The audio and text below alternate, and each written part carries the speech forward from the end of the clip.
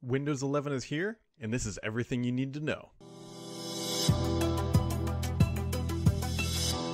Or maybe I should have said everything you need to know before it launches, because Microsoft today officially pulled back the curtains. Windows 11 is here, it is announced, it is coming, and this is going to be everything you need to know about Windows 11 before it arrives or as it arrives. And so let's just dive in here and we're going to start looking through it. So Microsoft officially announced Windows 11, and as the leak suggested and the videos that I did, it was pretty spot on. So you can see here, this is going to be your new desktop. Now this is with a dark mode. I personally think the dark mode looks better, but this is the new start menu experience that will be arriving in Windows 11. So when is it going to arrive? So that's the first bit of important information. If you are a Windows Insider, you're going to get your hands on it at the end of June or next week. If you're listening to this today, the video goes live, it's next week, but it's at the end of June is when Microsoft will make the first official Insider Preview build available, which means you need to be on the beta program to do that, or the Windows Insider, but the beta or the dev channel, I should say specifically. Get into the dev channel. That is the fastest ring release, and that is what you're going to need to do to get your hands on this. Microsoft said initially they're not going to let you download just the ISO or the installation media. It's going to be coming through the update mechanics. They will eventually release an ISO, but that is not coming yet. When will everybody else get it? Everybody else is going to get it in the fall. So you can be looking forward to that in the fall. And so just keep that in mind here.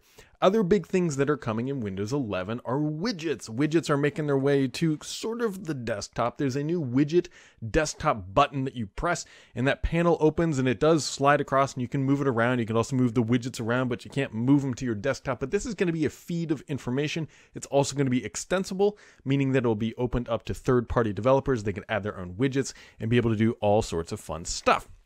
Now, let's say you want to install Windows 11. You're this far into the video, you're like, this is good. How much is it going to cost me? Well, if you have Windows 10 today, it's going to cost you nothing. Microsoft is going to continue the upgrade for free process. So as long as you have an active license of Windows 10, you should be able to upgrade to Windows 11 for free. Now, if you're on the commercial side of the equation, things are a little bit different, but mostly the same. As long as you have a volume licensing agreement in place, all of your Windows 10 licenses will move over to Windows 11. So there, in theory, should be no additional charging to access Windows 11 in the enterprise environment. Of course, Microsoft could tinker with volume licensing, but at least initially, that is what we are hearing, is that's how it's going to play out. Now, Microsoft has really kind of scrubbed across the entire UI here. We don't actually have a build yet. Like I said, we'll get the first build next week, but this is our first look at the updated settings panel. Microsoft didn't go into a lot of detail during their presentation to talk about settings, but you can see here, especially on the left side, it's much more colorful and vibrant and brought to life. It's not so much flat as we had seen in previous iterations of Windows 10.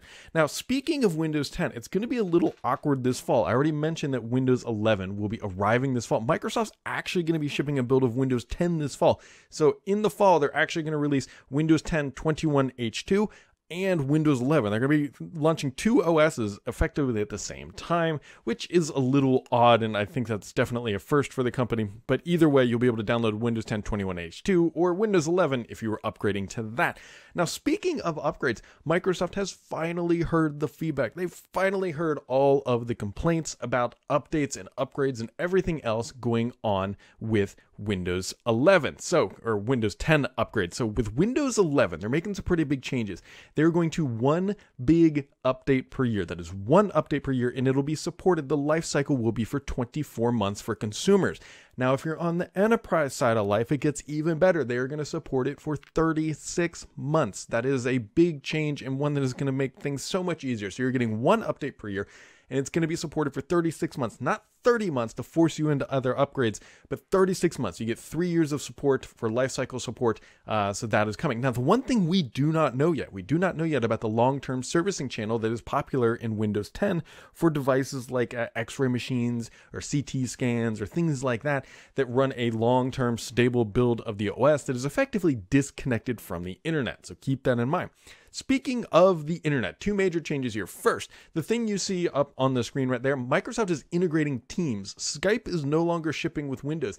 Teams is the future, and Teams is what you're going to be using to chat with people and to call people directly from effectively the taskbar. There's another big change here to the system requirements, and you'll see why I led with Teams, is that with Windows 11 Home, internet connections are required. You have to have an internet connection. And more importantly, you also have to have a Microsoft account. They're going to force you to sign in to basically complete the logon experience or the authentication. No longer is there an offline mode. This is going to create some turmoil for some people because they either A, don't have internet connection, which I suspect is probably a low number, but they're definitely out there. But I think there's a larger population that doesn't want their desktop OS tied to a personality or an MSA.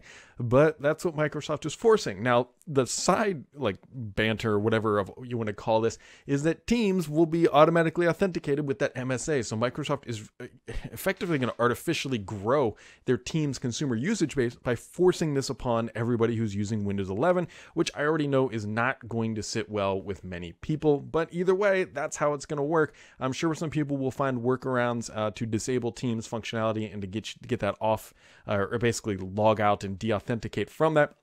But out of the box, Microsoft is going to get a lot of Teams users this way, very clearly just pushing that along. Here we go. You can see some of the new productivity features. This is called a new Snap UI. If you hover over the Maximize button, this is a really cool feature that probably one of the best improvements, at least in my mind, is that when you hover over that, you'll be able to snap the windows based on the image that you click. More importantly, Windows 11 will now remember where you left it. So if you have snap groups and you bring those apps back to life or restore them, they will stay in the same snap group. I've said it too many times now, screwing me up. But thankfully, Windows will remember their position. It's only taken 35 years of Windows to remember where you left your window, and Microsoft will put it right back there when you open it up. It's about time. It is absolutely about time. Couple other things here. Android apps are coming to Windows 10. Android apps are coming to Windows 10, but not like you think. These aren't Google Play apps. So Microsoft has teamed up with Amazon to work on bringing Android apps to the Windows Store, or basically Windows itself. And so if there's an Amazon Android app, then it will run on Windows. What they're doing is some big updates to the store here, and you can see Amazon apps on the Android apps on Windows. And so effectively you can install any Amazon Android app on Windows, and it runs in a VM with a new Android subsystem for Linux, which, if you recognize that naming scheme, it runs in parallelly with the Windows subsystem for Linux, and the app runs in a VM and it runs on your desktop. You don't really notice the difference, but this is a big step. Microsoft has said that they are working with other developers or other companies to bring more Android apps to the platform. Obviously, I think we all want them to work with Google, but Google has the Google Play requirement and Google Play services, which as of right now, I think that's creating a bit of friction. But either way, you'll at least be able to run some Android apps on the desktop, which is a good thing. Microsoft is also making some pretty significant updates to the store, which you can see here. This is the first look at the new Microsoft Store.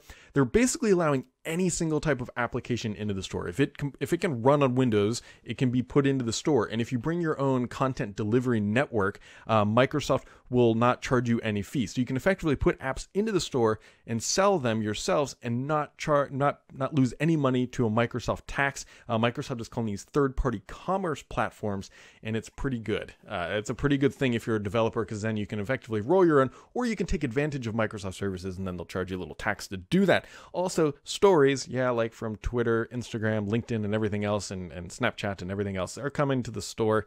You can make that for what you will. There's also a new File Explorer. Although Microsoft didn't really show it off, we pulled a screen grab here. This is the new File Explorer experience that is going to be coming. Also, this is done during a touch demonstration. Microsoft has not forgot about touch either. They've improved larger touch points, and there's also different touch experiences. Basically, if there's a trackpad gesture, it now works on the panel or the pane of glass inside of Windows. So they haven't completely gotten rid of touch, but they have made some changes. You can definitely see a different look for File Explorer here.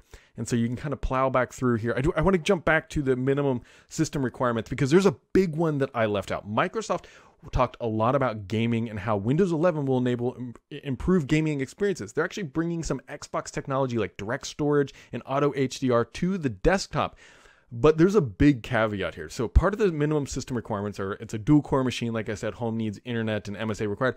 Also requires TPM 2.0. Now, this is a really big deal because TPM is a security feature that most machines have, with a major exception. A lot of gaming motherboards don't ship with a TPM chip. It might have a TPM header where you can attach one, but a lot of them don't, which means that everybody who has a gaming PC, or more effectively, if you built your own PC, you've really got to be looking at this TPM 2.0 requirement to see if you're actually going to be able to upgrade to Windows 11. Otherwise, you're going to be stuck on Windows 10. Microsoft says that they think that this is the right move, but I suspect that there's going to be some feedback here from a lot of people because, like myself, I'm not actually sure if my high-end machine that I have upstairs, which is a 7900X, a 10-core, 20-thread Intel chip, will actually support this. It's only 2 years old, and I can't remember if my motherboard has a TPM chip because I built it as a high production or high processing box, not necessarily a workstation. Workstation PCs will all have the TPM because it's a security feature, but this is going to be an interesting one that we need to be paying attention to. And so I think it looks pretty good. I think Microsoft did a pretty good job. They had some issues during the event. Their internal streaming platform completely collapsed. And actually, a lot of people ended up watching restreams on YouTube because Microsoft, they couldn't figure out streaming. It was honestly just kind of embarrassing for Microsoft that they couldn't stream their own launch event.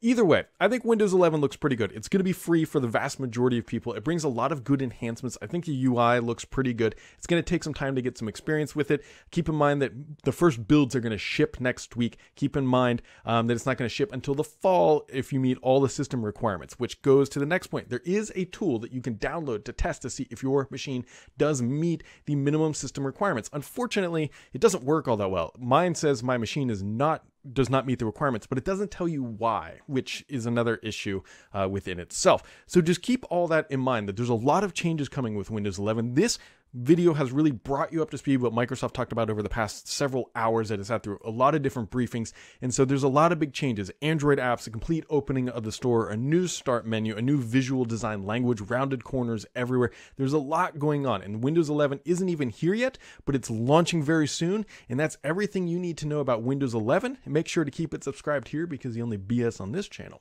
is me.